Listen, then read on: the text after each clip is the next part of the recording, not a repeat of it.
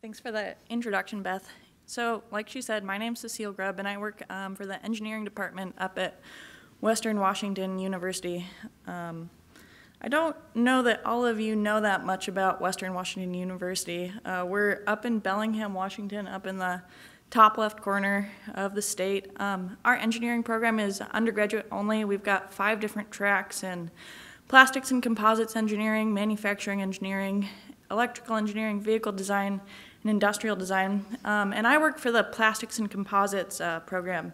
And we've got some curriculum in advanced composites, thermoplastics, polymer chemistry, materials characterization, manufacturing, and just a bunch of stuff that's really important to the aerospace industry. And one thing that we're really proud of at Western is our primarily industry-sponsored research. So we like to talk a lot about how we have real-world, hands-on problems for our students.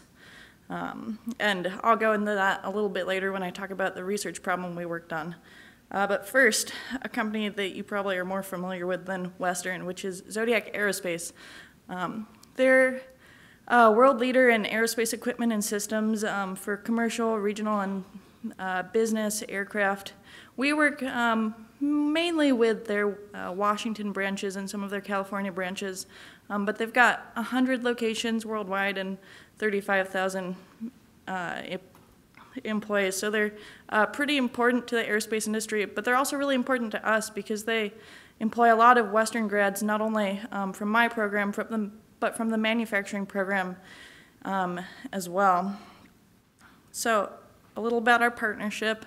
We started working with Zodiac back in 2012, which coincidentally was when JCATI was just starting up. So the first project that we did with Zodiac was investigating a problem they were having with composite panel warpage, and that was the first grant that we received from JCATI. We've started working on some different stuff since then, which is mainly focused on developing new materials for the aerospace interiors industry. But we've been very grateful to JCATI for the support from 2012 and onwards. A little bit about the partnership. I think both of the groups would say that the partnership is really mutually beneficial. Zodiac gets access to facilities and expertise in areas that they don't otherwise have access to, and lets them do a really wide range of research. Well, we're really grateful for the opportunities to provide our students with a more comprehensive education and, like I said, access to real-world problems for senior project capstones, but for research projects that involve students from the sophomore level onwards. So specifically the problem that I'd like to talk about today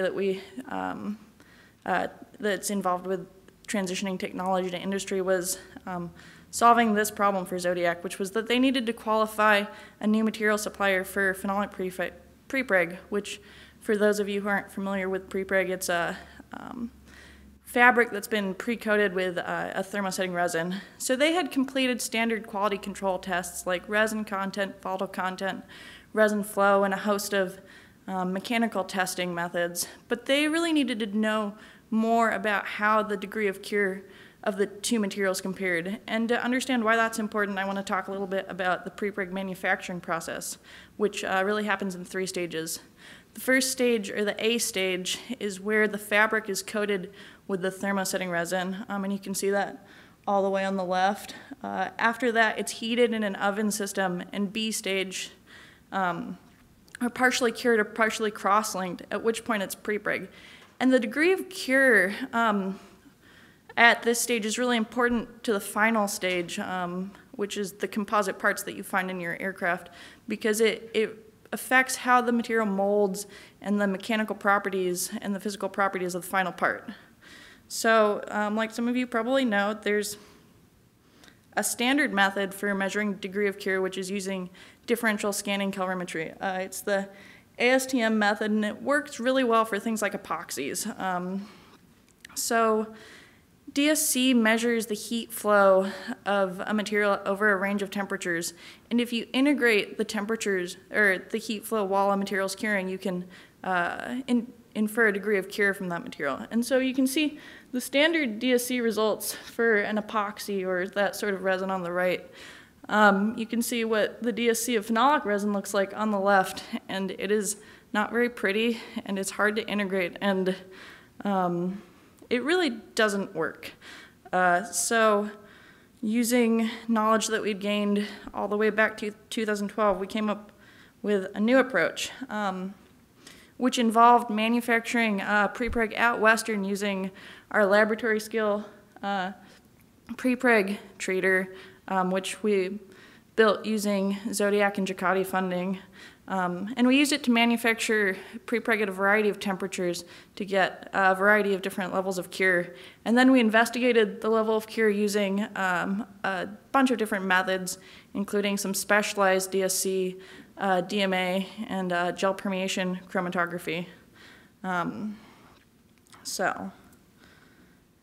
The solution that we came up with was using gel permeation chromatography, which allows you to analyze the molecular weight of a polymeric material. And what's cool about this is that unlike DSC, it's applicable to pretty much any commercial resin system, including solvent-based systems like phenolic. What else is cool is that Zodiac has GPCs, so they were able to take this method that we have developed and implement it immediately just using the procedures that we came up with. So we were pretty proud of that. And one thing that's cool is that we were able to do this over the course of 3 months. So Zodiac came to us with the problem, we worked on it for a summer, and by the end of the summer we had a solution. And I guess I meant to talk about this more on the next slide too. Not only did we come up with a solution for Zodiac, but it allowed us to better qualify the research machine that we built, which has been really beneficial to us going forward with our research. So to kind of wrap this up, I'd like to talk about what I think the benefits of the JCATI partnership are. So like I mentioned before, our students get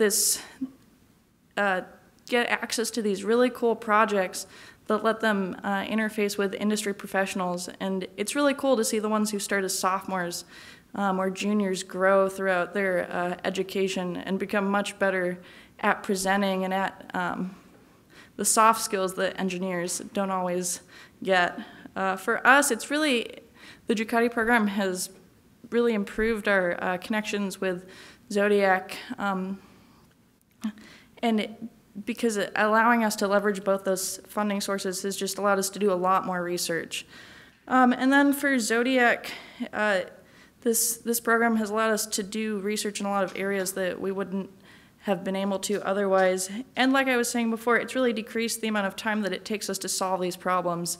So 3 months without JCATI's funding would have been multiple years because we wouldn't have had the prepreg treater or that equipment that we were using to analyze the material.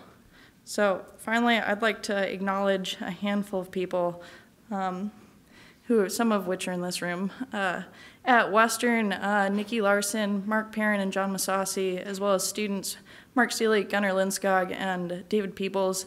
At Zodiac Aerospace, Jim Del Pinto has been extremely helpful to us over the years, as well as Kevin Bussard and Kevin Korf. And last but not least, I'd really like to give a shout out to Beth Hacker for keeping the JCATI program alive and prospering. So thank you.